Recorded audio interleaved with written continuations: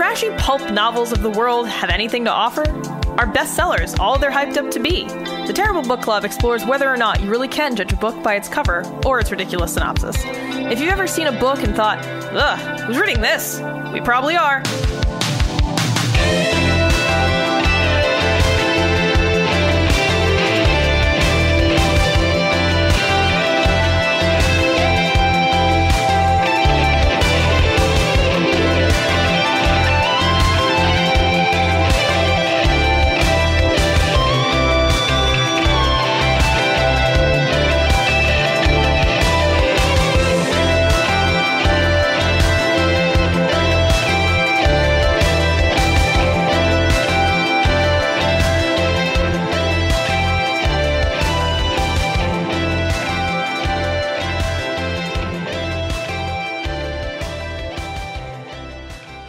Hello and welcome to episode 104 of the Terrible Book Club.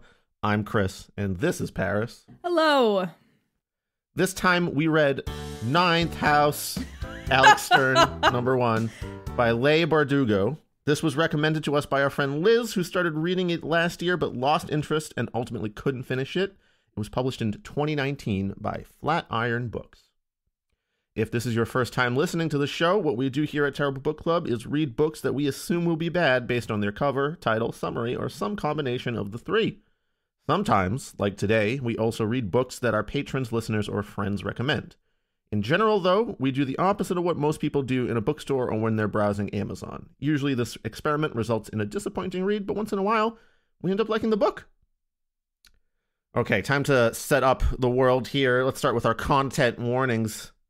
Aside from our usual barnyard language, this time we've got gore, drug use, ghosts, guns, ritual magic, our good old pal sexual assault now in regular and ghost pedophile flavor, and some stabbing. Yeah, today's a doozy. It's back, a lot everyone. of stuff. A lot of stuff. Back. Okay, well, here is the summary on the back of the book. Galaxy Alex Stern, yeah, that's right, is the most unlikely member of Yale's freshman class. A dropout and the sole survivor of a horrific unsolved crime, Alex was hoping for a fresh start. But a free ride to one of the world's most prestigious universities was bound to come with a catch. Alex has been tasked with monitoring the mysterious activities of Yale's secret societies, well-known haunts of the rich and powerful. Now there's a dead girl on campus, and Alex seems to be the only person who won't accept the neat answer the police and campus administration have come up with for her murder. Because Alex knows the secret societies are far more sinister and extraordinary than anyone ever imagined, they tamper with forbidden magic, they raise the dead, and sometimes they prey on the living. Woo! All right, y'all, there's quite a bit of setup to get through here. I'm going to go through the characters and setting as best as we can, and then Paris is going to read the quite lengthy summary that we wrote up here. We've started doing a thing here where we summarize most of the book as much as we can so you're not completely lost while you're listening to the episode, because we tend to bounce around quite a bit when we get into the sort of critique section here. Yeah, and just to note that are long summaries, and of course the episodes as a whole are spoiler full, so if this is something you feel like you might want to read, maybe skip it. And I guess we can say up front before we get into any of the spoiler territory that this might be worth your time. All right. For our characters and setting, we are square in the middle of Yale University in New Haven, Connecticut. You know, New England, the only place where anything occult ever happens in the entire U.S. Yep. This time with Ivy League flavoring. Mm. Our main character is Galaxy Alex, in quotation marks, because that's her nickname / the name she goes by most of the time, because Galaxy is a dumb name. Yeah, it is. Galaxy Alex Stern, former troubled teen addict, ghost assault victim, now freshman Ivy League Illuminati security force member, also known as codename Dante. Yep, correct. We've got Daniel Arlington, Alex's mentor / lover, codename Virgil. I don't know if I would call him lover, but continue. It's sort of, yeah, we'll get there. Then we have the ancient 8 houses plus Leth, the 9th house. It's Leith. Leith? Okay, I kept saying Leth the whole time. I'll go with your pronunciation just so we don't have that argument. No, my pronunciation is correct. It is Leith. Okay, all right. It's not a Paris versus Chris thing. This is an established word. All right. Future Chris here to say, actually, according to Oxford Learner's Dictionary, it's Lethe. So these houses, except for Leith, are real things at Yale. They are actual buildings and secret societies at Yale, such as Skull and Bones, which in the world of 9th House practices divination for stock prediction purposes, it seems. Yeah. With notable alumni like both George Bush's, John Kerry, and William H. Taft, real alumni of real Skull and Bones. Then we have Book and Snake, the Necromancy House. Notable alumni Necromancy. I say necromancy because it's necromancy. It's necromancy. Scroll and Key, which practices portal magic. Mm-hmm. Notable alumni Cole Porter. Wolf's Head, who practice therianthropy or shapeshifting, but they hate it when you call it that. Charles Ives, notable alumnus. Mm-hmm. You have Manuscript, who practices mirror magic and glamoring things, so like your Hollywood-based entertainment thing. Anderson Cooper and Jodie Foster are members of this house. Yeah, Manuscript has they also have like drugs and stuff. Their whole magic, I find Manuscript's magic to be the most devious. Oh yes, by far. But continue. Then we have Aurelian, which practices logomancy, or maybe logomancy, Paris. Which logomancy. Logomancy. Okay. Which is word binding or contract magic. Very business focused, this one, I'd imagine. There were some notable alumnuses here, but I didn't fucking know any of them, so you don't get to hear any of that. Look it up. Then we have St. Elmo's, who is the elemental/weather magic house, which I feel like I would either belong to that one or Manuscript, probably, if I had to choose. Oh. And yeah, I don't know any of these. I'd much rather be in Leith out of all of them. And then we have Berzelius, which just didn't come up at all in the book. So it was just sort of this mysterious 8th house that didn't do shit. Except it does exist. I mean, it has a Wikipedia. It says that it still exists, and its mission is that the unexamined life is not worth living.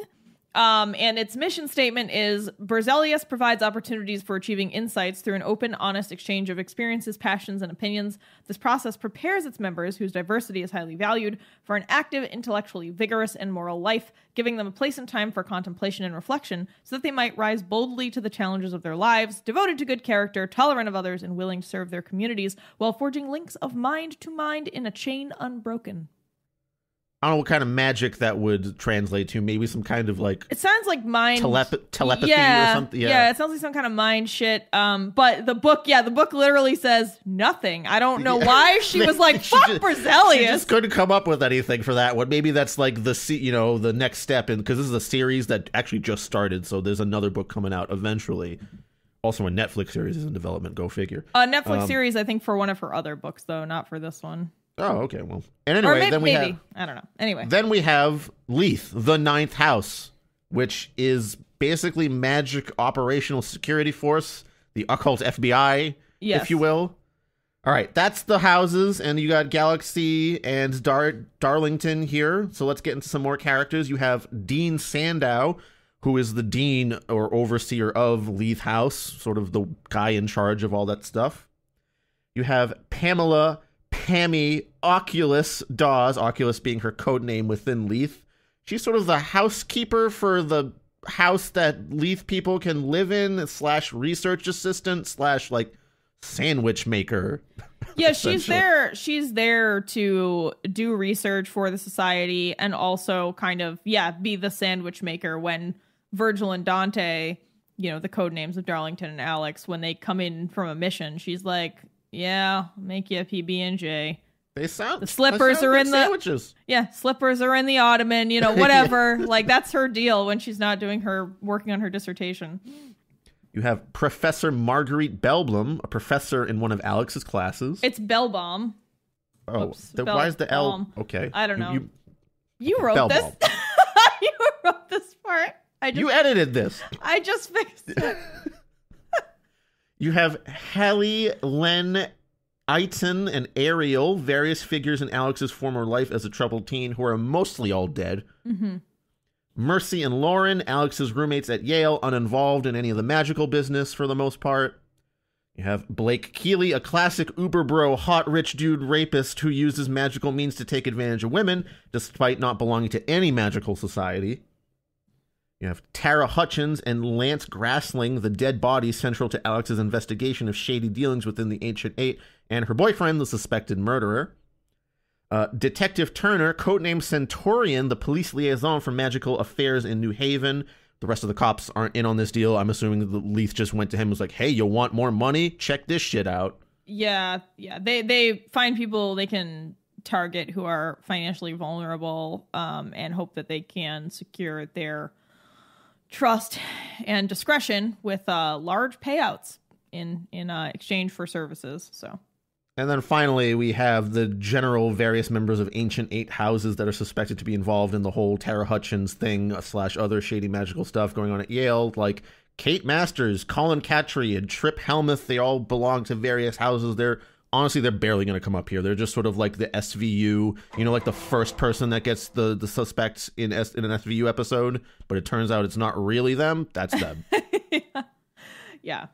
All right, so that's your wind up here, Paris. Thank you, Chris. Thanks, Chris, for doing all that talking at the outset. So herein begins the summary that Chris and I have constructed of the most important points in the entire book. This was almost a 500-page book, so this episode itself is going to be pretty lengthy, as will the summary be. So buckle up there, buckle in, and get all snugged up in your chairs. Or wherever the hell you are in your jacket. Get all snugged up in your jacket. I don't know. All right. Assuming that you listen to Terrible Book Club outside all the time. Yo, I listen to most of in the normal times, I listen to most of my podcasts walking to and from work or like running errands or going to the gym or something. I listen to a lot of podcasts in the shower. Yeah, I would do that if I had a nude podcast consumer is what I'm telling everyone here. I mean, a lot of people are. I like to listen to podcasts in the shower too, but right now I don't really have a speaker for that. Anyway, whether you are enrobed or nude, prepare yourselves for the summary. All right. Galaxy Alex Stern is the impoverished child of a hippie mom, a Ladino grandmother, and an absent father. If you don't know what Ladino is, it's a Judeo-Spanish Sephardic people from Europe. She sees ghosts, and her interactions with the supernatural make her an outcast to her peers. With low self-esteem, no friends, an absent father, and a mother with no rules, Alex soon falls under the spell of a drug-dealing, abusing pedophile named Len, who she considers her boyfriend from late childhood into her teens. She is repeatedly traumatized, from spectral rape to actual rape to forced sex work to physical and mental abuse, and as a result, resorts to keeping herself in a continual drug-fueled haze just to survive day to day. She is plucked from this troubled life after being found unresponsive but alive at what appears to be a drug-related homicide, during which Len, the aforementioned awful abusive pedophile, Alex's best friend Helly, and several men were all killed. Due to the devastating nature of the wounds the victims sported and the amount of drugs in her system at the time, Alex is not a suspect. Instead, she is whisked away to Yale after Dean Sandow shows up at her hospital bed and informs her that he knows of her ability to see ghosts, or greys, as they are called in this world. Sandow is the overseer of Leith, a secret society at Yale that oversees the activities of the Ancient Eight, the other secret societies at the New Haven University that dabble in various forms of magic, ensuring that their activities are not brought to light and the members do not overstep certain boundaries in their magical dealings. Alex's ability to see greys without the help of other magic, in particular, the use of Oroscario, or Hiram's bullet, an elixir that is unpleasant and sometimes deadly to ingest, is unheard of, and particularly valuable since Leith is often present at various rituals and castings of the other houses in order to protect such activities from the Greys. Greys can be pains in the asses and attracted to anything living, since they so desperately want to be alive again. So things like blood, sex, greed, magic, even sugar, and most especially, occult rituals involving some or all of those things attract them. Grave dust, poems about death, and certain herbs can ward them off. So, just to recap there, her ability to see greys is important because whenever they're doing rituals, greys can try to get too involved and become too attracted to the magic and can break the ritual and cause really bad shit to happen. So having someone who can just see them without having to do anything is really important. Alex is placed under the wing of Daniel Arlington, aka Virgil, in order to learn the practices and rules of Leigh, while also attending regular Yale classes as a fake art major. That's the cover that Sandow and Leigh gave to her to make it seem like she was a real admission to Yale. I think they used some manuscript magic to make it seem like she could draw. The two build a tenuous friendship that verges on becoming intimate but never really does, until Darlington is captured and disappeared by some kind of black portal in the basement of a building at Yale on a routine weather magic recalibration tour. Alex learns Darlington was investigating something to do with the deaths of Bertram Boyce North and Daisy Whitlock, a couple who died in the 19th century in New Haven in a mysterious suspected murder-suicide perpetrated by North. North is a somewhat infamous Grey known as the Bridegroom who haunts the campus of Yale, who Alex frequently sees amongst all the other Greys. Darlington seems to suspect North was tied up in something fishy going on between the Ancient Eight. So, in the background of this whole Alex story, you have this old ghost murder that Darlington's looking into that seems a little sketchy. Meanwhile, Alex becomes involved in the investigation of the current murder of Tara Hutchins, a resident of New Haven, when asked to by Dean Sandow in order to ensure her death was not involved in any of the rituals the Ancient Eight are known to perform on Thursdays, the night Tara was apparently murdered. So Leith's whole job is just to be, like magic police. So if there's a death on campus or something weird happens, they're supposed to investigate, write up a report, and then, if they determine that any of the societies did anything bad, there's a tribunal. So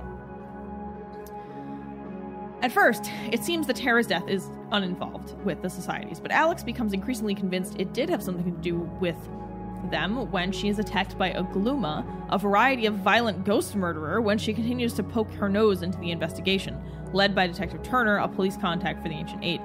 She soon finds out that Merity, a magical drug from manuscript that forces the user to become completely subservient, was being used by a student named Blake Keeley to rape women at the college.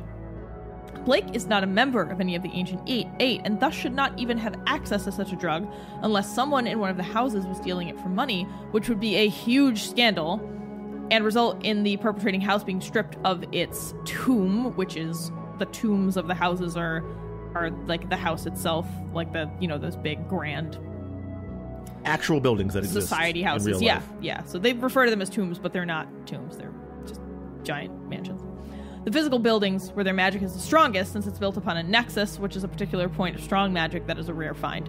So these tombs are built on these nexi. I'm not actually sure what the plural of that is. Where there's just particularly strong magic, and throughout the book they talk about how they're not really even sure how to create a nexus and what causes it. So that's why the tombs are really important for the societies, because if they don't have the buildings anymore, then their magic isn't going to be as potent, and in most cases won't even work.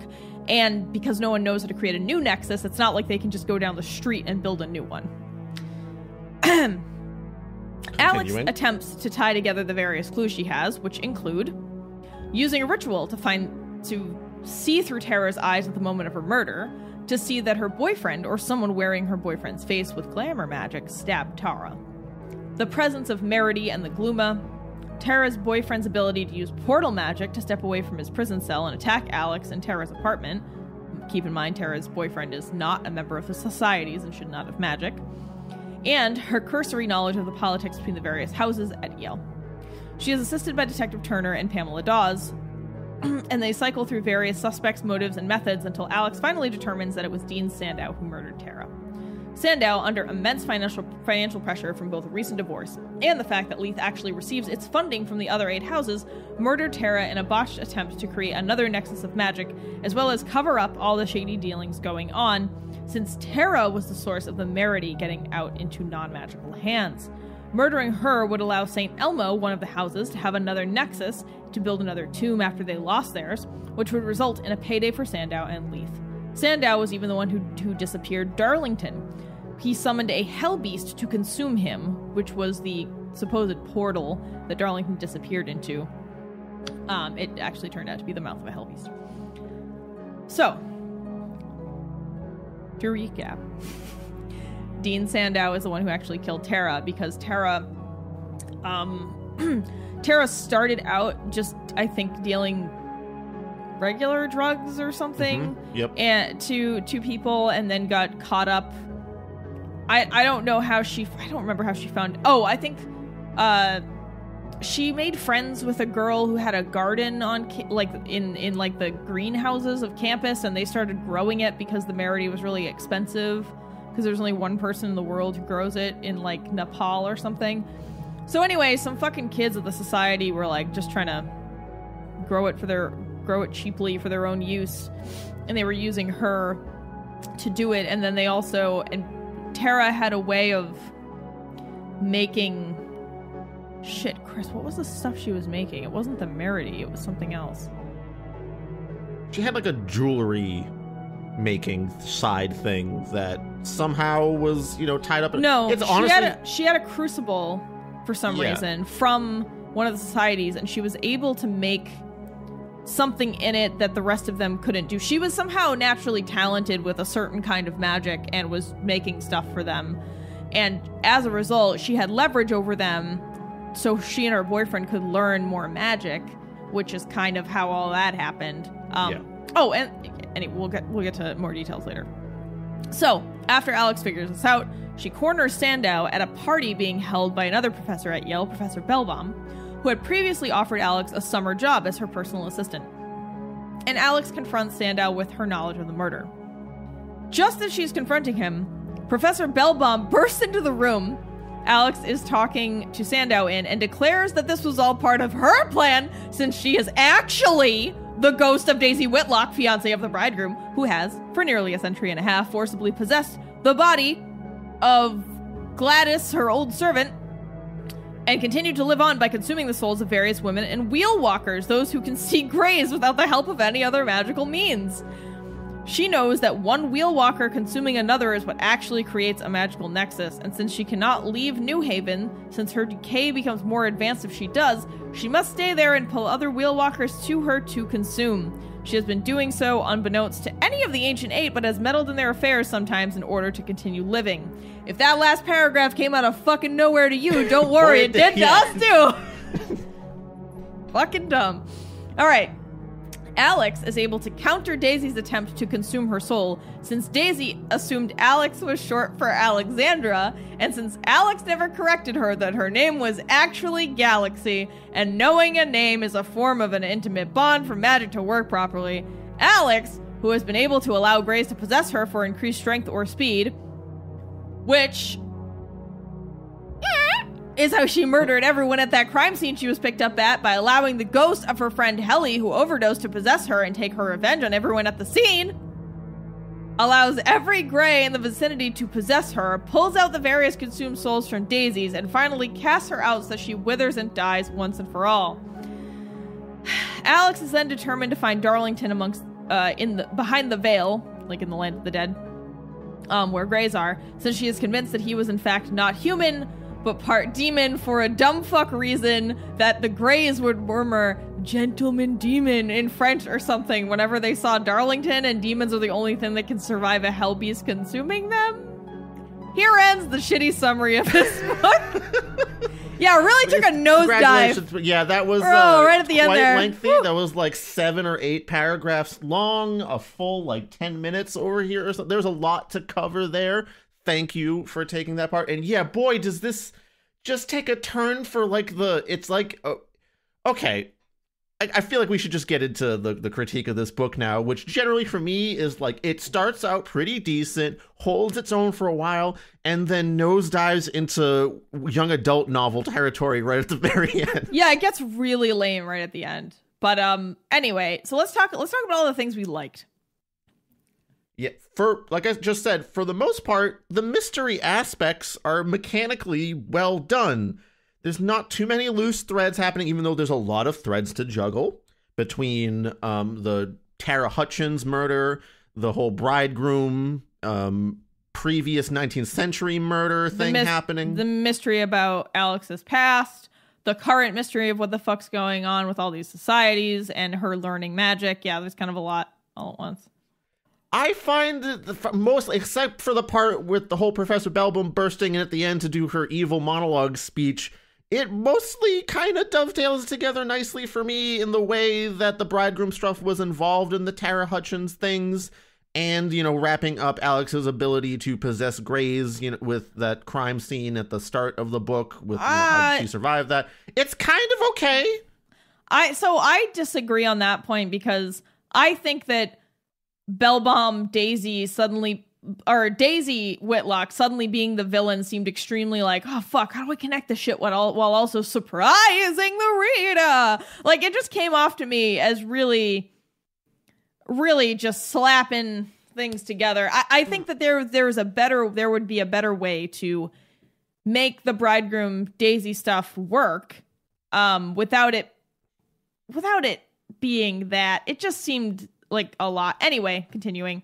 It does seem like she literally does burst in at the end to reveal her evil plan suddenly. I do think the author had planned that from the beginning. I do agree with you that it could have been sort of breadcrumbed out a little bit better, maybe a lot bit better.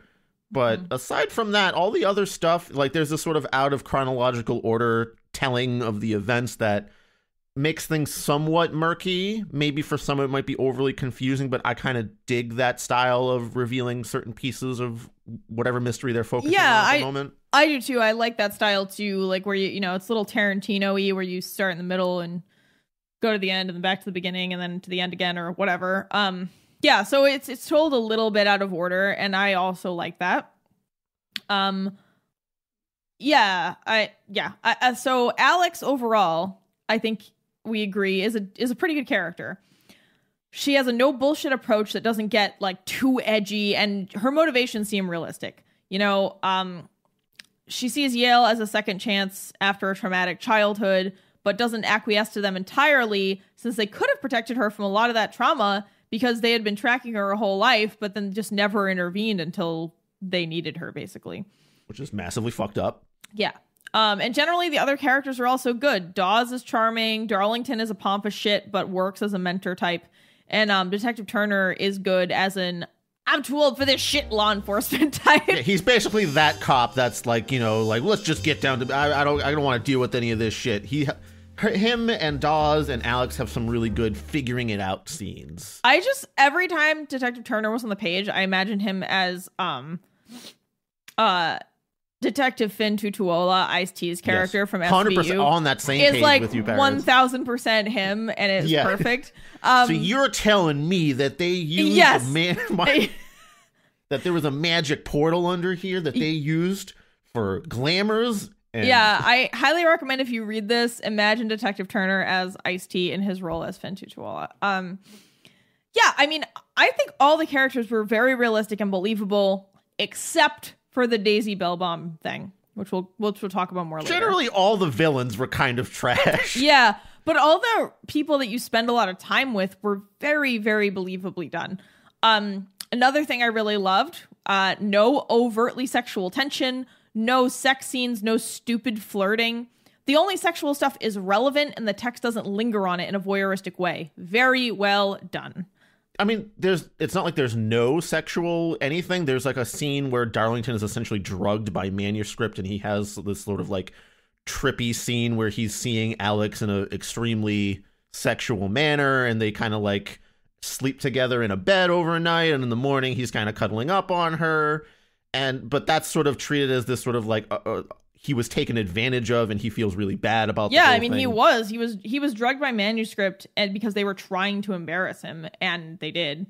So he has feelings for Alex, but he tries to maintain a professional distance about it, which is much more interesting than just diving into it. Yeah, and nothing really ever happens on the page. The most that happens is what Chris just described, the weird cuddling after he has that drug. But that's it. I mean, it's clear that they're developing feelings for each other, but we'll get there in a minute. Anyway, yeah, I think that, and you know, we said that there is sexual assault and rape discussed in the book, but I think that the author does a great job of just mentioning the details necessary, not lingering in a voyeuristic way, and it's treated with the respect it deserves. And all the sex, consensual or not, is handled very, very well in this book. And necessary for characterization. Yeah. I really love the poem that opens this book. and I'm going to read it. It's originally in, I don't know it's in, oh my God, Ladino, I think. I don't think it's in regular Spanish. I'm not sure. Anyway, I'm going to read the English version because I don't want to fuck up anyone's language any more than I already do. It's called Death and the Girl. There is a girl who does not fear death, because she has her father and her mother and her 12 hunter brothers, a home of 3 floors and a barnyard farmhouse. In the middle of the farm, an apple tree that gives love apples in the winter and summer. In the farm, there are 7 grottos, each and every grotto secured. Death was light and slipped in through the lock. It's much nicer in the original language, but I just liked the poem. It's quite nice and fitting for the book. It's good. I don't know. So many books open with poems and they're just lame, and I just thought that one was good. Chris, if you want to get started on the next point, since you started it and I accidentally read your point earlier. Sorry. That's okay. No, that's fine. Doesn't matter. We can. This is just shared document that we read for our episodes here. One thing I really dug about this book was the magic system here. It was good. Pretty neat overall. It isn't really super clean and clear all the time, but I feel like that's kind of how I like my magic to be. A little bit wild, a little bit unpredictable. It's much better than the just, wave a wand, say a magic word shit you see in something like Harry Potter, which might work for some people, but to me it takes the magic away. Somehow it just makes it seem less impactful to me when it's that kind of a thing. Yeah. A lot of the things that do work instantly are like previously enchanted items or particularly grown herbs, which implies at least some sort of hard work being involved in anything magical. Even the stuff that can be used instantly, there was a lot of preparatory work or some ritual or something that had to go into it, some kind of effort or energy or literal blood. Something had to be given or done to make things work. Rituals are dangerous. Magic is wild. And some people might be compelled to give this a sort of Harry Potter comparison because magic houses at a school, but that's where it begins and ends if you're going in that direction. I don't think this is at all there's nothing, it's absolutely nothing like Harry Potter or any of those other books like that. I read some things on some reviews online, and some people were trying to compare it to that, and I was like, what? Why? No, it has nothing to do. Just because magic houses at school does not a Harry Potter make. No. Plus, this is a real school, and these houses are real except for Leith. Yale has these houses, these societies. You can go look at them.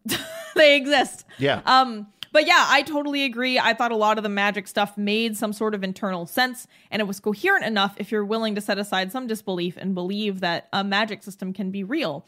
Because for me, it was more like science. It wasn't, which is, my jam. Magic as science makes way more sense to me. I've said this before on the podcast because I feel like a lot of science we have would seem like magic to people from earlier times, and it certainly seems like magic even to me a lot of the time. And in the book, they even explain that the medical sciences are actually a form of magic, but it spreads so thinly over the world that it doesn't work as well or consistently as the magics that are concentrated here at Yale. There's just enough explanation and logical connections to things that makes it feel more real than other magical systems we've read in books. For example, an herb that makes you servile? Yeah, that seems 1,000% real. Drugs can do crazy shit. A mirror that can capture and project an appearance? I mean, we have crazy photo video capabilities and holograms, so it doesn't seem too far-fetched. Also medicine is magic that lay people practice. And again, I really like that justification that because it's so disparate, it's the least effective compared to the secretive, contained, and concentrated magic that the societies practice. Honestly, the prognostications are the only things that seem like total bullshit to me. I don't really understand how some random person's organs can tell you what stocks to sell and buy. Yeah. That's the only thing I was like, fuck off, this doesn't make any sense. The fact that that's the opening scene where someone's just digging through guts and being like, well, I guess the Dow will go up 200 points tomorrow. What? What? How do you... Yeah, that to me was the only part of the magic that I was like, I don't think so.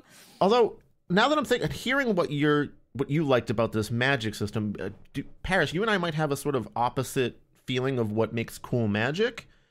You like it when it's science-based and sort of has some grounding in reality, or at least something that is an internal measurable. logic, and measure, But I like the wild aspects of it. This kind of harkens back to my thing with music is magic, because it's like a little bit different for everyone that hears a tune, might be affected a little bit differently emotionally or something like that. So maybe you and I have a sort of mirror image of what we like about the term magic and what we want it to be. No, I mean, I don't have a problem. I don't have a problem with the slight wildness of magic. I have a problem when it makes no fucking sense, or when it, like you were explaining, when it's so easy that, it's like, I don't think you didn't like that aspect. It's just that we sort of we come at it from a different angle to enter into it. Yeah, but I agree. Music is magic. So some other things I liked. I like the title. I think Ninth House is a simple, direct to the point title. It wasn't a dumb fucking phrase you find in the text. And like, I mean, they say Ninth House, but like it's not like done dramatically. It makes sense. Yeah, it's honestly a simple, good title. I know this is kind of a weird thing to harp on, but so many books we've read have fucking lame titles. The writing and editing were really good for a mass market book. I especially love that there were no typos and no other issues. All the dialogue and internal monologues were great. Many of the things Alex thinks to herself felt very real and all too true. And there's some great descriptive phrasings too. Let me find some Alex dialogue to read. All right, yeah, so some good writing. Spring had come on grudgingly. Pale blue mornings failed to deepen, turning instead to moist, sullen afternoons, and stubborn frost lined the road in high, dirty meringues. I like the part where it says, Anderson Cooper is actually 5'4" tall, weighs 2 bills, and talks with a knee-deep Long Island accent. Yes. Just because, like, just to describe how deep the glamour magic works, and it's sort of a silly little... The humor is pretty good in the book, too, which is a note that you have. Yeah. Oh, here we go. Trip held his hands up in surrender, laughing uneasily. Hey, it's just trying to get by. Trip was on the sailing team, a third-generation bonesman, a gentleman and a scholar, a purebred golden retriever, dopey, glossy, and expensive. He was rumpled and rosy as a healthy infant, his hair sandy, his skin still tan from whichever island he'd spent winter break on. He had the ease of someone who had always been, and would always be, just fine. A boy of 1,000 second chances. That's really fucking good. Yeah, That's a really good way to characterize someone in a paragraph. Especially that one little sentence about his tan coming from whatever island he'd spent his vacation on. That, if you just left it at he was tan, sure, there's something to be suggested there, but bronzed like a statue. Yeah, but like pulling the detail out that it's because of his privileged upbringing, right, is good. That's what that's yes, good writing, y'all. Yeah. Oh, here we go. We need more space, said a girl in a flowered sundress Darlington knew was Mercy Zhao. Piano, 800 math, 800 verbal. Those are SAT scores. Prize-winning essays on Rabelais, and a bizarre but compelling comparison of a passage in The Sound and the Fury to a bit about a pear tree in the Canterbury Tales that had garnered the notice of both the Yale and Princeton English departments. And then Galaxy Stern, no high school diploma, no GED, no achievements to speak of other than surviving her own misery, emerged from the dark nook of the bedroom, dressed in a long-sleeve shirt and black jeans, totally inappropriate to the heat, and balancing one end of the desk in her skinny arms. I just like the line about no achievements to speak of other than surviving her own misery. Yeah. Oh, there's this characterization of Mercy, again, actually Mercy Zhao, one of Alex's regular roommates. It's talking about how they're decorating their dorm. In the end, she'd packed a hunk of smoky quartz that her mother had given her, her grandmother's nearly illegible recipe cards, an earring tree she'd had since she was 8, and a retro map of California, which she hung next to Mercy's poster of Coco Chanel. I know she was a fascist, Mercy had said, but I can't quit her. Just... Generally good moments of characterization like this, even for side characters. Really, the only people that don't get this treatment are a lot of the villains, which is surprising to me. Oh, here's a great part. Actually, speaking of, this is when Alex is talking to Professor Bellbaum well before she knows that she's evil. Alex, what do you want from Yale? Money. Alex knew Marguerite Belbaum would find such an answer hopelessly crude. When did you first see them? Darlington had asked. Maybe all rich people ask the wrong questions. For people like Alex, it would never be, what do you want? It was always just, how much can you get? Enough to survive? Enough to help her take care of her mother when shit fell apart the way it always did? Alex said nothing, and Belbaum tried again. Why come here and not to an art school? Leigh had mocked up paintings for her, created a false trail of successes and glowing recommendations to excuse her academic lapses. I'm good, but I'm not good enough to make it. It was true. Magic could create competent painters, proficient musicians, but not genius. She had added art electives to her class schedule because it was expected, and they'd proven the easiest part of her academic life. Because it wasn't her hand that moved the brush. When she remembered to pick up the sketchbook Sandow had suggested she buy, it was like letting a trivet skate over a Ouija board, though the images that emerged came from somewhere inside her. Betcha half naked and drinking from a hole. Hellion profile, the wings of a monarch butterfly pushing from her back. I will not accuse you of false humility. I trust you to know your own talents. Belbaum took another sip of her tea. The world is quite hard on artists who are good but not truly great. So, you wish what? Stability? A steady job? Yes, Alex said, and despite her best intentions, the word emerged with a petulant edge. You mistake me, Alexandra. There is no crime in wanting these things. Only people who have never lived without comfort deride it as bourgeois. She winked. The purest Marxists are always men. Calamity comes too easily to women. Our lives can come apart in a single gesture, a rogue wave. And money. Money is the rock we cling to when the current would seize us. Yes, said Alex, leaning forward. This was what Alex's mother had never managed to grasp. Mira loved art and truth and freedom. She didn't want to be part of the machine, but the machine didn't care. The machine went on grinding and catching her up in its gears. Belbaum set her cup in its saucer. So once you have money, once you can stop clinging to the rock and can climb atop it, what will you build there? When you stand upon the rock, what will you preach? I don't know. I just think that, it was a really good description of the differences between people who have money and those who don't. And There's so much good stuff packed in there, actually. There's world building about how the magic allows Alex to sort of pass as a regular student. There is the little drop of Belbaum calling her Alexandra instead of Galaxy in there. There's a little bit of characterization of Alex and what she wants out of this whole endeavor in there as well. And just a little bit of fun writing about what you mentioned there, the difference between people that have access to things and have privilege versus those that don't. And how women often are the ones who are more severely affected by those systems. Yeah, I don't know. There's a lot. I mean, there's a ton of good stuff in here. I kind of stopped taking specific notes about good writing because it was just all really good, I think. It's like you said, except for the villains. It was pretty great overall. It's like the villains in the ending are the real turds in this pile of otherwise pretty decent stuff. Yeah. Anyway, yeah, sorry, I'll stop going through things. Okay, so those are some examples of some good writing in the book. The humor also was appropriate and darkly funny, which really breathed some extra life into the characters and text and lended to the realism. And speaking of realism, although I have some qualms with the setting, which we'll get into shortly, I did think the way that everything was described was very engrossing. You know, it made me want to see the houses and tombs and the cool magical tools and artifacts. It's a really great idea to base something like this on building societies and societies that really exist and do the work to make it align with reality to further buttress the feeling that this could actually be happening over in Connecticut. Well done, as this is something I often take issue with in books. Yeah, so there's a lot to like here.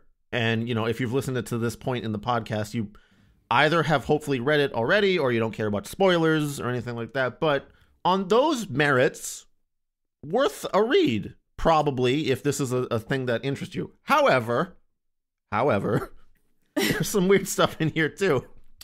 Yeah, so I'm probably going to say this at the end, too, but in case you want to skip over us talking about all the shit we hated, because we're going to pick apart some details in the book. I really feel like this is a book that's like a nice stepping stone between like YA stuff and occult mystery horror that's intended for older readers. You know, like maybe you read Harry Potter or Twilight or Marked when you were like a kid or a tween, and then you want to level up at 18 or 20. So then you pick up ninth house. And then after that, you read Sharp Objects. And then you find yourself alone in your 30s and you read House of Leaves and lose your mind. That's kind of the trajectory I see this book on, you know? If you feel like you might be in there somewhere, maybe give this a go. But for now... If Harry Potter is still the only book you've read and people keep tagging you in that one Facebook group, please, I'm begging you to read another book, please. Actually, yeah, this is great. If you have only read the Harry Potters, please read this next. I'm begging you to read another book. Yeah. Okay. All right. So now we're going to talk about things we didn't like or things that we thought could have been done better or that we just do not fucking get. All right, Chris, can we talk about ghost coasters? Yeah. Are there fucking ghost buildings and ghost cars and ghost toothbrushes? Like, where are we at here with shit surviving on the other side of the veil? There's this one scene that's very throwaway that literally has an illusory roller coaster or something. A roller coaster, It's a ghoster. It's a ghoster. It's a ghost coaster. Ooh. Like, that's you going up and down the ghost coaster instead of... But well, yeah, why? I understand. Well, I guess maybe if a bunch of people died on it. It's just a particularly lethal coaster, so it gets its own spectral form beyond the veil. They just didn't tear it down. People just kept flying off. Oh, well,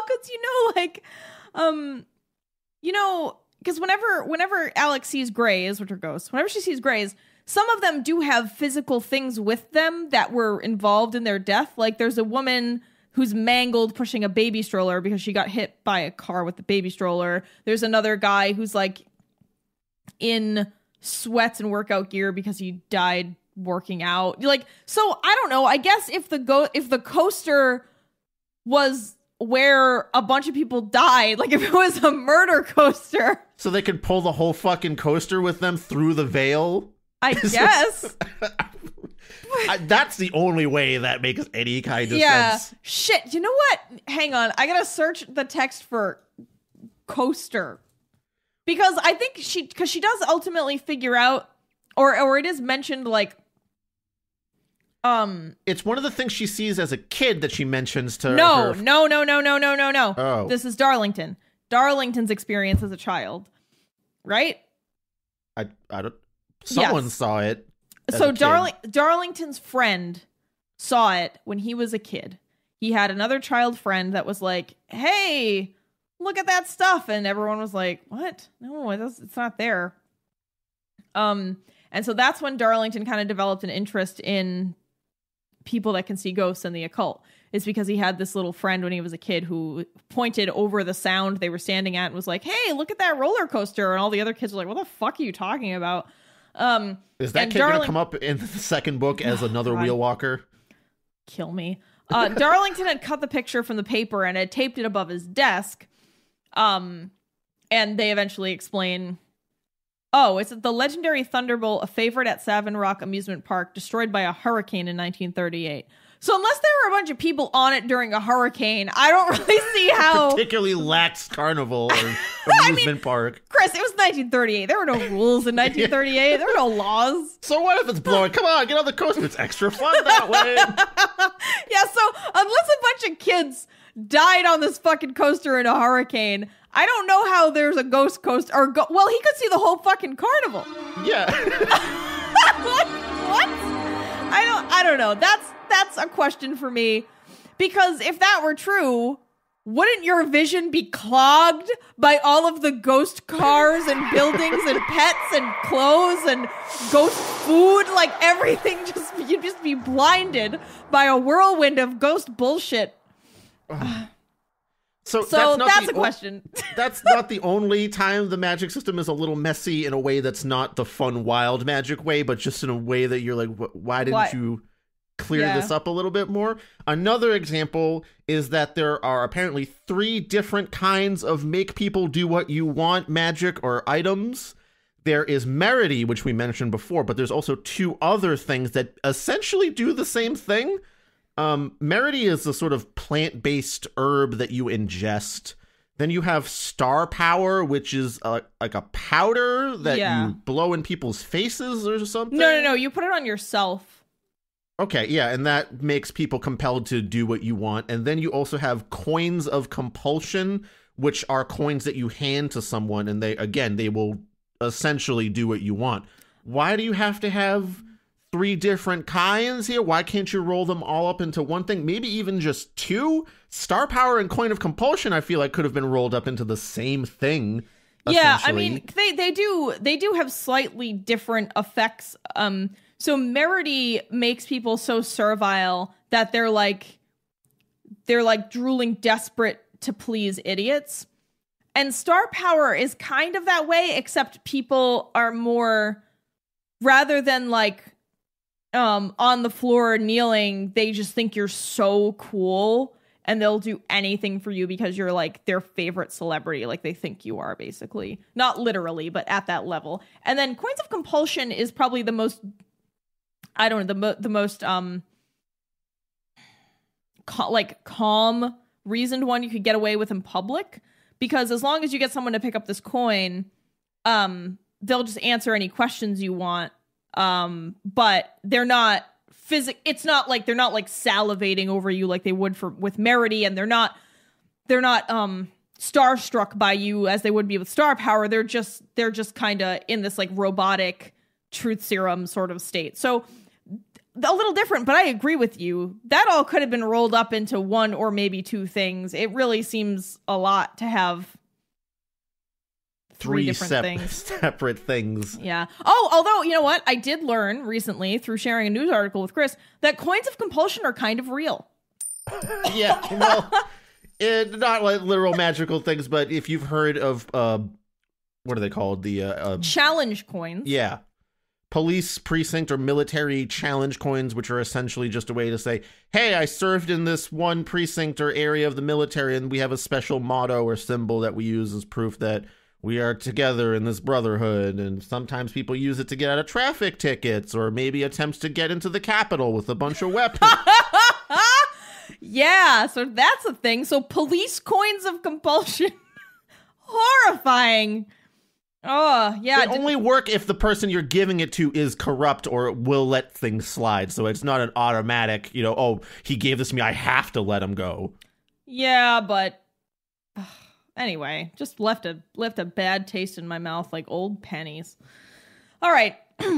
So there's also, you have another note in there about magic issues. So there's the whole thing at the end where the book really starts to nosedive has a part where they figure out that Darlington is a demon. They don't even figure out, they just assume. Really. Yeah, they just assume he's a demon because only a demon can survive being consumed by a hell beast.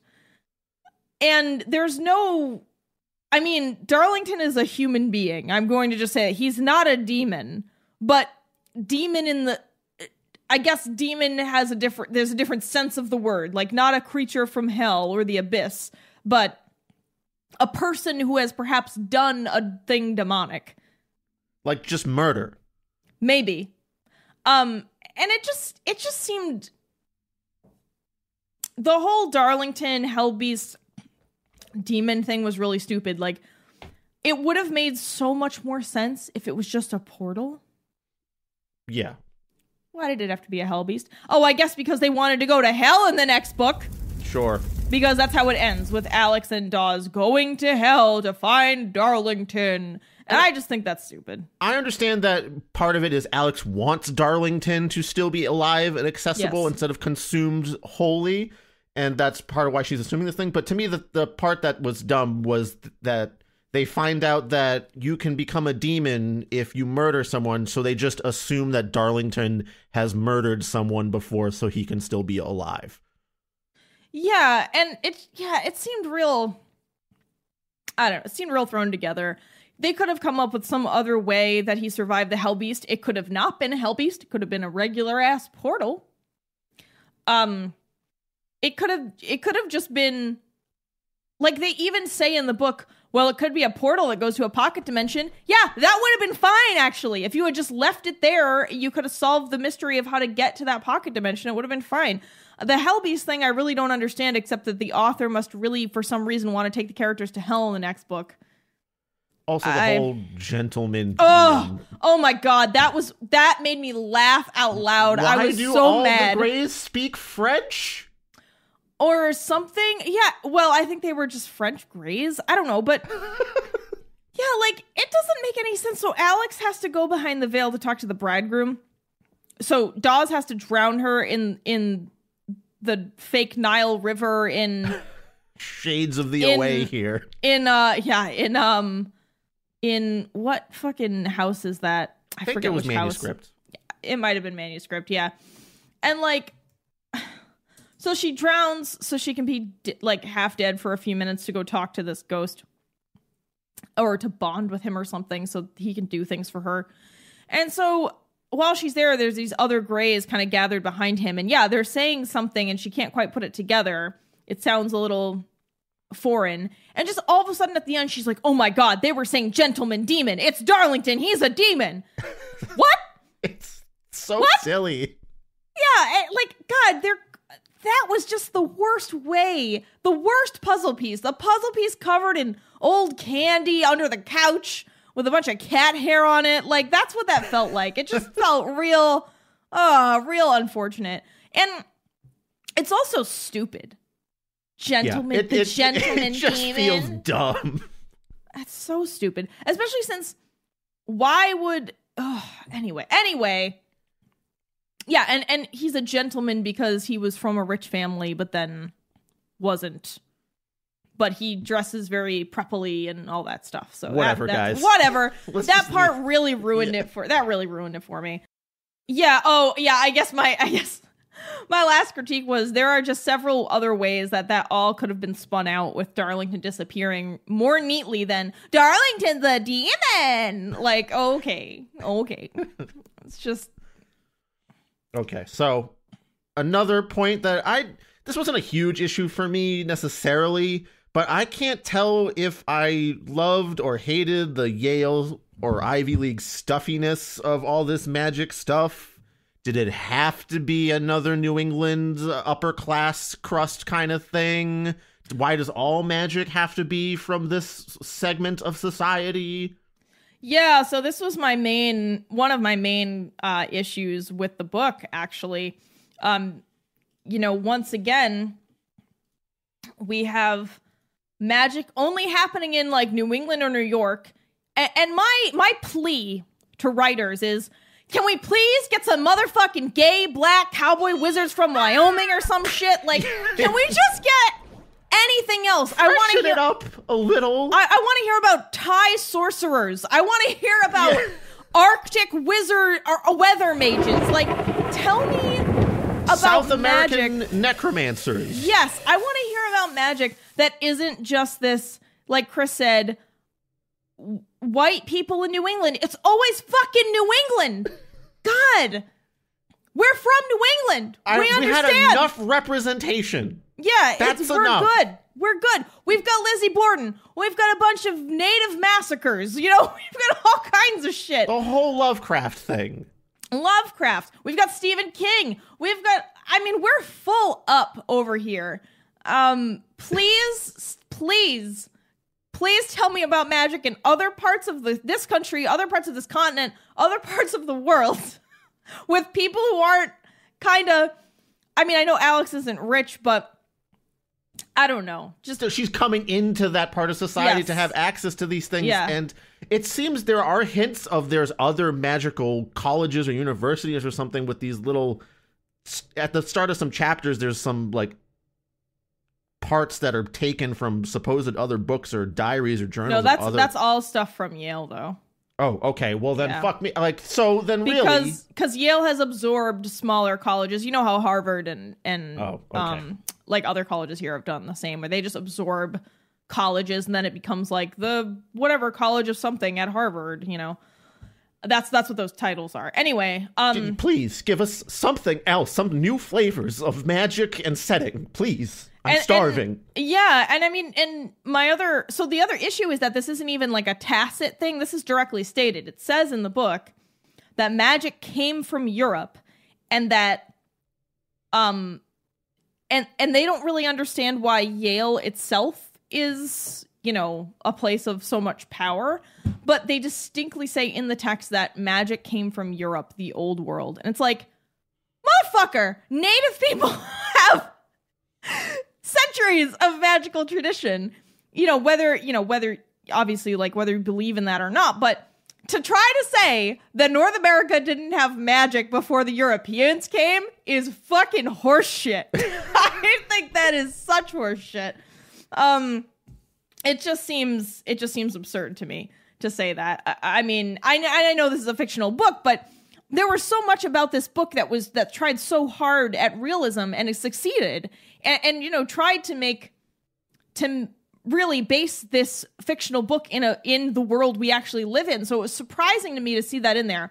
So my only explanation is just that perhaps they're going to discover in future books different kinds of magic, that's not really true. I was also thinking that maybe Yale is particularly full of magic because so many native people were murdered there by colonists. I mean, the Pequot Massacre, I don't know how far away that was from Yale, but like, I don't know.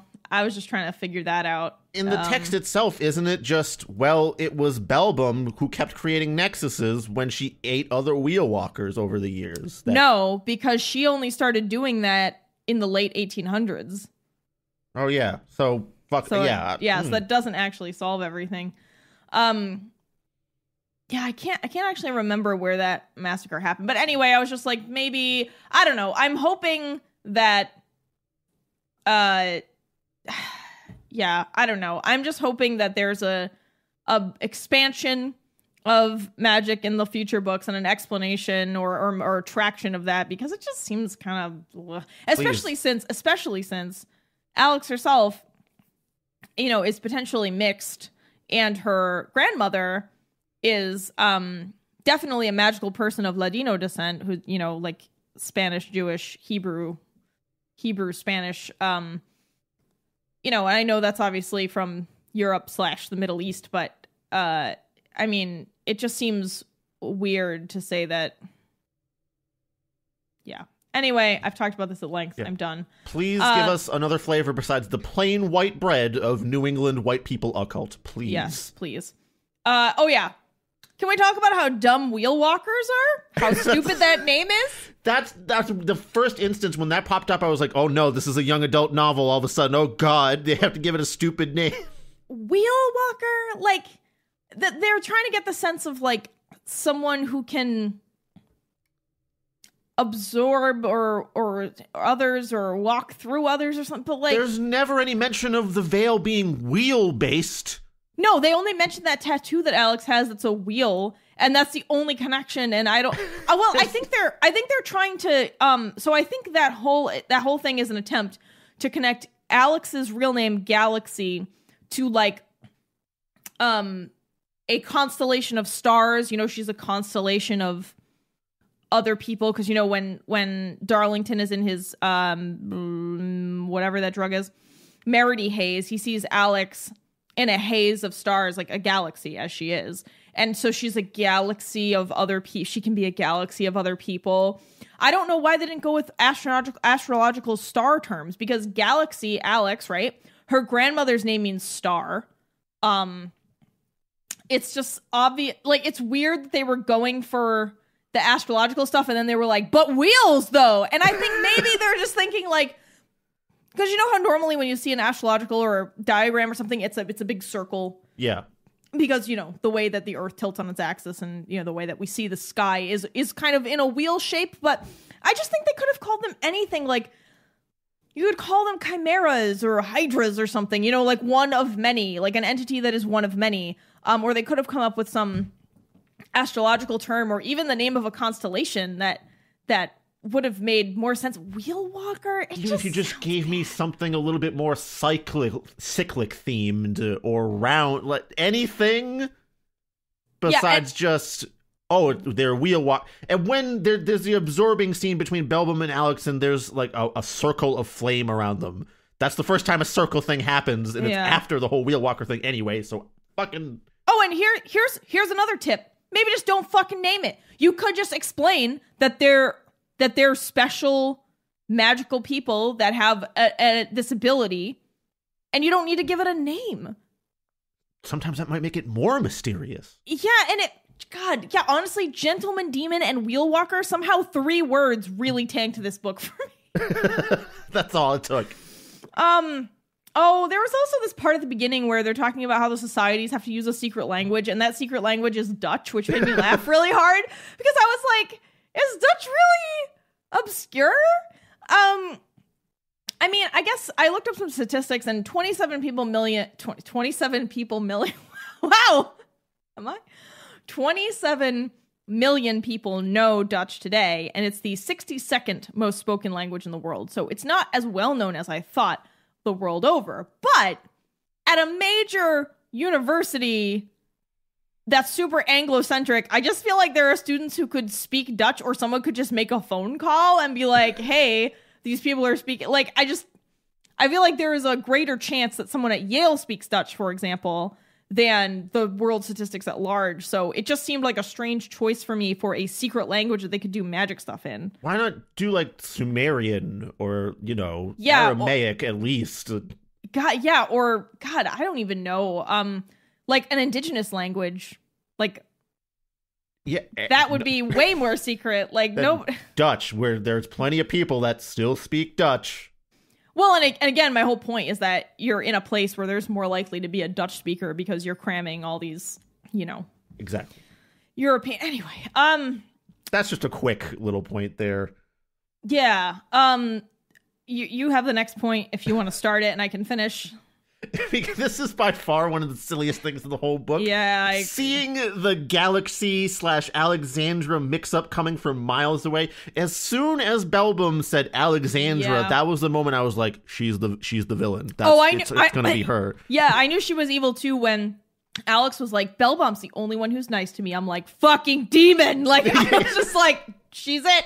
There's a note in my text that says Belbum is the villain. Like, because as soon as she does the Alexandra thing and Alex doesn't correct her, and she just seems to be this sort of random character in the book, I was like, this is just it's the SVU setup for it was really her all this time. Yeah, and I said, the name thing was obvious. She's a galaxy because she can hold others inside of her. Ooh, and her grandmother's name is Estrella, which means star, and she could ward. So it was kind of obvious what Alex's deal was from the get for me, like with her whole ability. Like, I knew pretty early, like, oh, she's gonna be able to like have other people inside of her or be able to control them or something. Like, it seemed pretty clear to me a little early on, so yeah. I mean, it's not just having the climactic moment of the confrontation be like, my name's Galaxy, bitch. And it was just really stupid.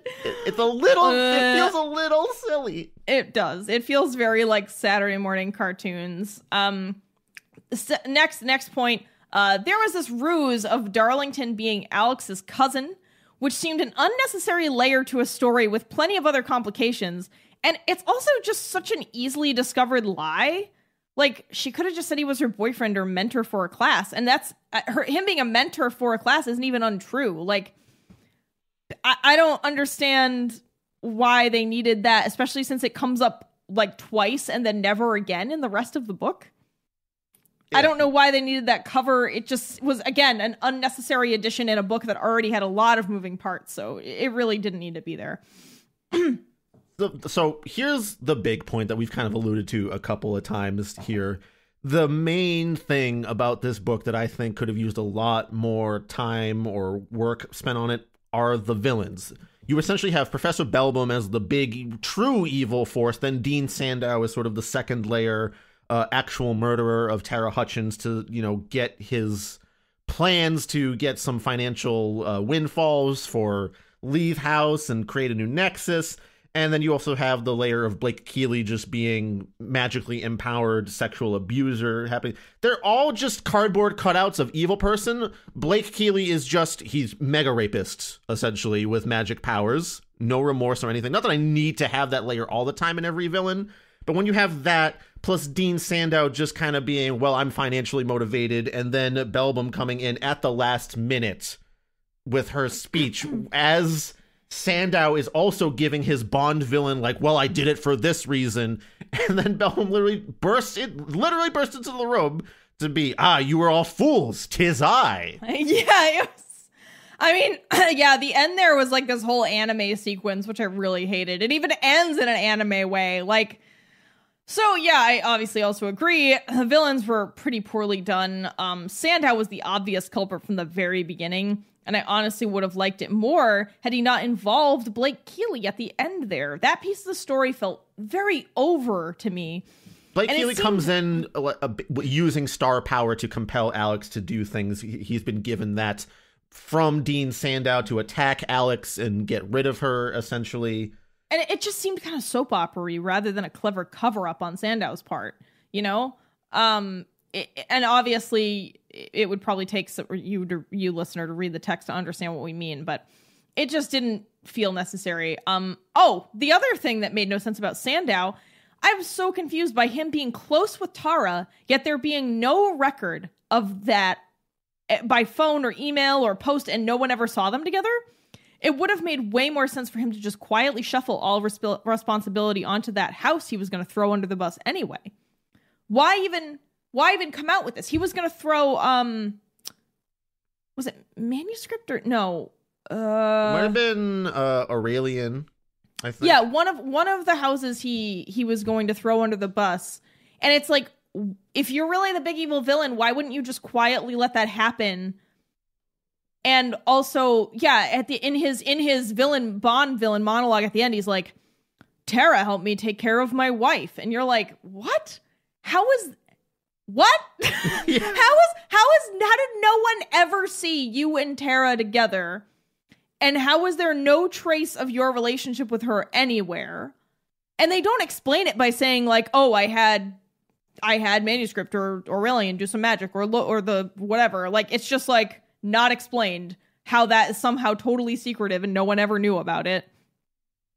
Because he said that Tara was there to help his wife through her cancer. So she probably would have come up. Someone would have spotted somewhere, made a phone call. Hey, come over today to help. I don't know. Yeah, it just seemed really odd that this girl dies and she's like a really close friend of the dean who's like at his house all the time with his dying wife. Or I mean, his wife is dead by the time the book starts, but it's like, how did is Turner a really bad detective? Like, I'm not sure how that didn't enter the file on this murder. Just very strange. Oh yeah. So for Bellbomb, God, this book would have been so much better if it ended with like, you know, Alex confronting Sandow in a different way. Like, let's say Sandow lets this other society take the fall, you know, and then Alex is working on getting Darlington back, and then Sandow slips up, you know, and says something, and then Alex confronts him, and then, you know, she kills him or something. I don't know, you know, whatever. She confronts him, and then he is banished or something. I don't know, some end to that. And then, like, smash cut to Summer. Alex is working in Bellbomb's office, and then she's working at one of her parties, and one night Bellbomb tries to come on to her, but actually tries to suck her soul out, which would have been a way better ending to this, rather than barging into the room and being like, I am the Supreme Womb Teeth of New Haven! It is like, you're having your evil plan discussion. I have to come in here and tell you my evil plan. It's so much better, you guys. This evil plan you had is stupid in comparison to mine. But like the false stop and then smash cut to Summer when everything's fine, and then her trying to take Alex's soul then would have been such a better ending. I can't believe that she didn't do that. Oh yeah, there's also this like funny note to Bellbomb's immortality. So her immortality is limited only to New Haven, and if that were me, I'd probably fucking pass. Like, I'm all right. I'm good. I'm all right. You know, it's kind of a limiting immortality. Well, unless I don't know, because which house? The house that does portal magic? I forget which one that is. Key, I believe. Scroll and Key. They have portal magic that can take you anywhere in the world briefly if you want. So like, would she just disintegrate? Maybe if you go far enough, you instantly decay. You know, I don't know. Yeah. maybe. But yeah, I don't know. Is immortality in New Haven, Connecticut really worth murdering other women for a decade and a century and a half? I'm going to say no. I'm going to give that a big no. Especially if you kind of know there's an afterlife and it's not completely the end. Right? Yeah. And also, I didn't understand where Daisy Bellbaum's malice came from. I mean, I guess being a young woman during the oppressive age that she grew up in the late 1800s, to late 1800s. Yeah. I mean, I don't know, but she was young. She was what, 18 when she died? Not like 20 tops or something. Yeah, she was pretty young. So, I question her motives. You know, well, I guess she knew she had magic and was like trying to develop her magical abilities, but I don't know. I mean, I guess some people are just assholes, right? Right, yeah. But some people just want to swallow your soul for all eternity. Yeah, man. Sometimes that's just how some people be. Yeah, and the other weird thing about the soul eating is that when your soul is eaten by a person who can consume souls, you don't go to the afterlife. You just exist in this galaxy inside of them. Again, harkens back to Alex's real name. I don't know. I mean, I guess if you got a few others in there, at least you got company. I don't know. Is it compartmentalized? Yeah, you know. I'm not really sure. How long you been in here for? 50 years. It ain't so bad. She just teaches classes all the time. Yeah, and then she was like, oh, and I keep changing my identity. And I'm like, don't you think somebody would have noticed something fishy that you've been this... Like, it would be different if she could go to different towns, but once it was like, I have to stay in New Haven, I'm like... In the same body. Same body. Same town. How do you get away with that for 150 years? I don't know. It seems like a difficult ask. It can't just be a dye job, right? No. Because she still had the white hair that Gladys had. So she didn't even dye her fucking hair. I don't know. Maybe she had it before. I don't know. It just seems really strange. Anyhow, some other things. I was surprised that Dawes wasn't evil or dead by the end. I actually thought that she might have been an agent of chaos. But then, as the book went on, I realized that wasn't the case. No, she's just a charming little helper friend. I was also surprised they didn't get Darlington back by the end. But then I realized it was an intentional cliffhanger to sell more books, so then it made more sense to me. Yeah. Which I like. I like that the Darlington mystery was not finished. Because, you can't have your character get everything they want in the end, which is good. There's also the issue of, once again, we've got another sort of self-insert author here. Like, this author, Leigh Bardugo, she went to Yale. She's, oh shit, I had all the things that were also lined of up. Ladino descent, I believe. She's Jewish. I don't know if she's Ladino, but maybe she is, because I think it mentioned that she was Jewish. Hang on, I thought I wrote this down. I'm really sorry. Yeah, she's from Jerusalem. She was born in Jerusalem. She's American. And she grew up in Los Angeles, which is where the character grew up. She is a non-practicing Spanish and Moroccan Jew, and Lithuanian Russian on the other. So she is Ladino. Technically, I guess. I mean, not like living that life or anything, but she has that heritage. She attended Yale. So yeah, there's just a little bit of like, oh, I'm a little bit the main character, which I guess it obviously we're not talking about something as egregious as like Maradonia or some of the other books we've read this is or by marked, far but a very small example of this, and honestly not too worth being picked on, but at the same time, people, you hear the idea of write what you know, and I think a lot of people assume that means take my literal life setting and circumstances and insert them into the book so that they're more realistic that way, because I know that setting well enough to accurately portray it. What I really think write what you know means is talking about emotional experiences that you've had, and the weight they've had on you, or challenges you faced. It doesn't have to be the exact thing, but at least relating it back to the characterization more than the detail, the extraneous window dressing details of a character. Yeah, I totally agree with Chris there. And again, like Chris said, this isn't like a a big deal. It's just something I noticed and I was like, oh man, not this again. But at least it's not a total self-insert. I mean, Leigh Bardugo doesn't, at least on a surface level, doesn't seem much else like Alex Stern. Sort of similar to this, talking about Alex Stern, the main character, I'm really not a huge fan of a whole book being, I'm a special lady and some cute boy likes me. We've talked about this on the show before. It's just overdone. Like, sure, Alex is flawed, but she's also super cool, better than everyone else, even the super special people. Whoa! Because her flaws are all excusable due to, like, grooming and assault. While this is obviously a far more skilled, believable, and polished adult version, by the end, I felt like I was reading a well-aged Marked or something, which made me feel a little disappointed. I think if they didn't have that very young adult novel flavored ending sequence, it would have come off a lot nicer, a lot more mature in that sense. Yeah, I mean, I did like that Alex and Darlington never had there wasn't a real romance going on. You know, it's speculative at best, which I appreciate. But the fact that you can kind of clearly see she cares about him and maybe will develop into something later. I'm just like, I just didn't want that to be a part of it. I wanted him to just be her mentor.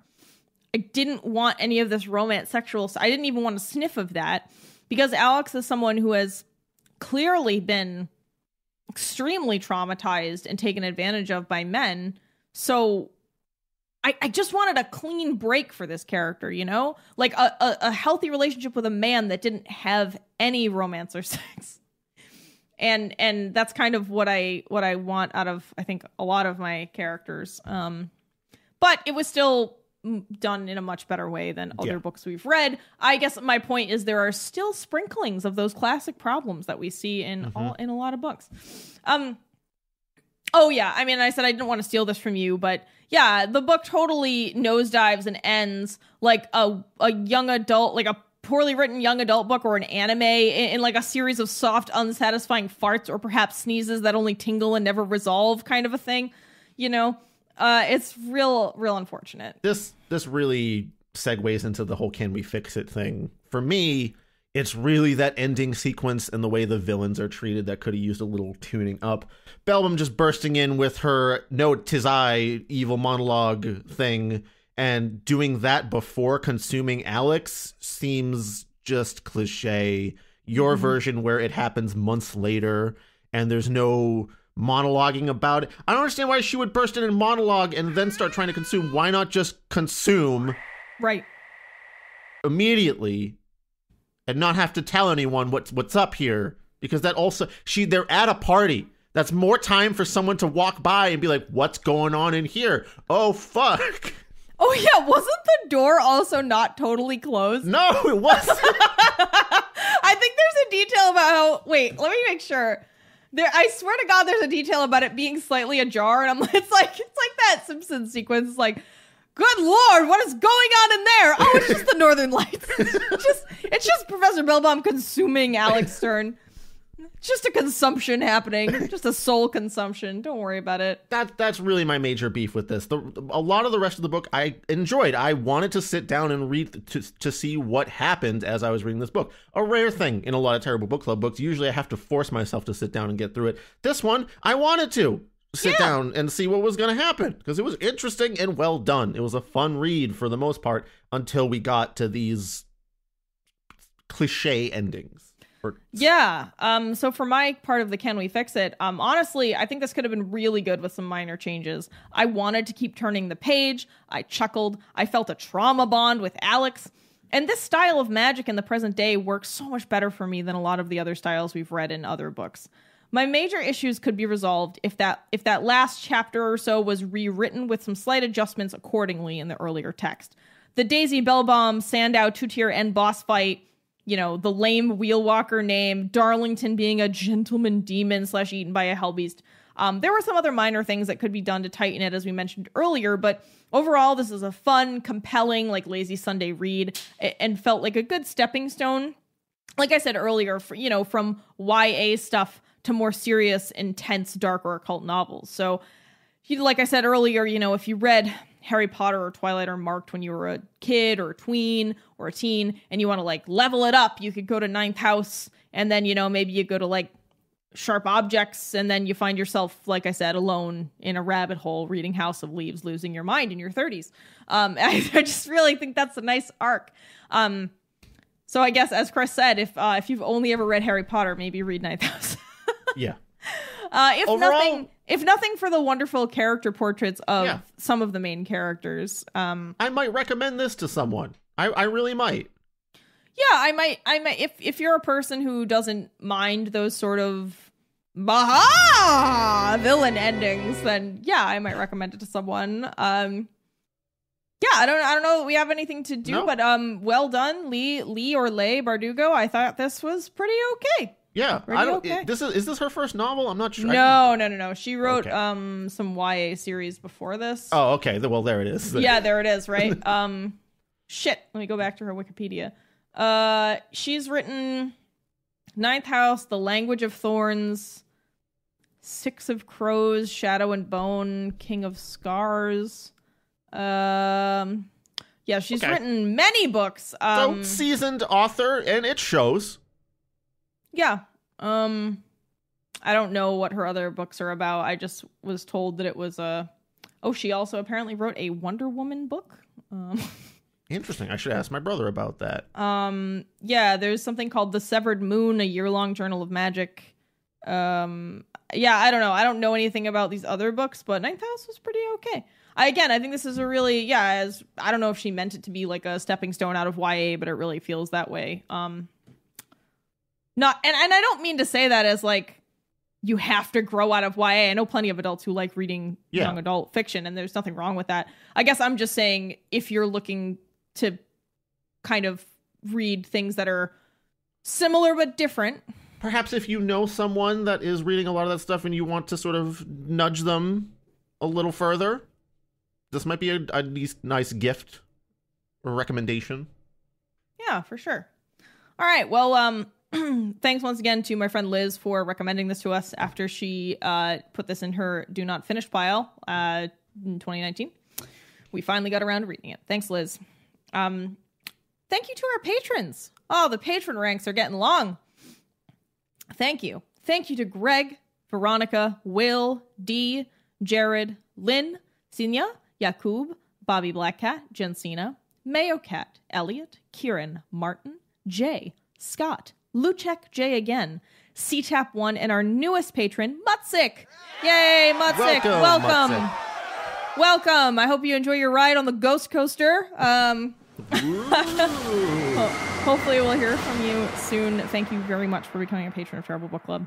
If you also would like to support the show, you could too become a patron. But if you don't want to do that, or if you can't afford to, you could subscribe to our YouTube channel. That'd be really helpful, actually, because if we get to 1,000 subscribers, we may be able to monetize our YouTube space, which would be really helpful for us. We're a little more than halfway to monetization. So if you have a YouTube account, just go ahead and click that subscribe button. You don't even have to watch anything on it. You just literally click a button once and you've done your duty for the Terrible Book Club. If you're not interested in that, you could subscribe and follow us on Facebook, Instagram, or Goodreads. You can also rate and review us on Podbean, Podchaser, or iTunes, Apple Podcasts. A review on Apple Podcasts would be great. We haven't had a review in a bit, so if anyone could give us a nice review, that'd be great. An honest review. An honest review is good. If you want to reach out to us directly, you can always contact us at terriblebookclub@gmail.com, or you can send us a message on Goodreads, Twitter, Facebook, or Instagram. I guess those are all the ways to contact us. We're doing a double header recording today, so we'll be recording episode 105 right after this. Just an addendum to all that, Paris. Don't forget to share the show on social media or tell some folks about it to help expand the Terrible Book Club family here. We're trying to meet some goals here in 2021, and we'll be doing our part in some ways, but you could do yours too. Also, if you don't want to be a patron, you could also just send us a tip on Ko-fi, which is a platform that we only mention sometimes here because we're still kind of getting it into the flow of the end of the show script here. Yeah, and I haven't really done much with it. But yeah, if you want to just send us like a one-time tip, you can do that on Ko-fi. I think you can also do that on Patreon, but it's like more annoying. Ko-fi, it's really simple. You literally type your amount in and your payment method, and that's it. So if you just want to throw us like $1 or $5 or $10 one time, you can go on Ko-fi, ko-fi.com/terriblebookclub and do that. But yeah, mostly like Chris said, just sharing the show or telling someone about it is super helpful for us. Yeah, in any case, I don't know that we have any other news. Nope. We're just going to have to head into the next episode that we're recording, which is, it's a fun one, I think. This one was a little bit more, it was a good book, so we had a little bit more serious discussion and critique. The next one, far sillier. Oh, yeah. We're going to take a little break, and then we're going to record that one, and it's going to be a very different Paris and Chris on the next episode of Terrible Book Club. We were changed by the book in episode 105. Hang on to your butts, everybody. Hang on to your butts. That's a clue. Butts is a clue for the next book. I'm not kidding. It's a clue. All right, y'all. Yeah, actually, before we go, I would like to say that 4 years ago, this week, we restarted Terrible Book Club, and we have been on the air consistently since then. Because we started on Trump's inauguration, and today Biden was sworn in as president to succeed him. So as we recorded, sorry we missed the inauguration for this recording. Oh, that's telling. And no, not really. I mean, I just feel like we can see the inauguration clips later, but anyway, I just thought that was a fun memory that when we came back from our hiatus, because we started the show in 2015, when we came back from our hiatus in 2017, we recorded I think a week into Trump's presidency or something. So just about 4 years ago today. And what a weird side-by-side timeline, like Terrible Book Club and the Trump presidency. Oh god. Just like oh, we truly live in a hell world. Well, anyway, next time we'll be back in a hopefully slightly less hellish world. We'll see about that. Yeah, today is supposed to be a new dawn. It's kind of a reversal, though. We're really just going back to 2016. Yeah, we'll see about that. Yeah, we'll see about that. Going back a few years, but that's good. I'm looking forward to going backward to go forward. All right. I think I just wrote a campaign speech. All right, cool. Let's end We'll see you next time on Terrible Book Club. Bye, Paris. Bye.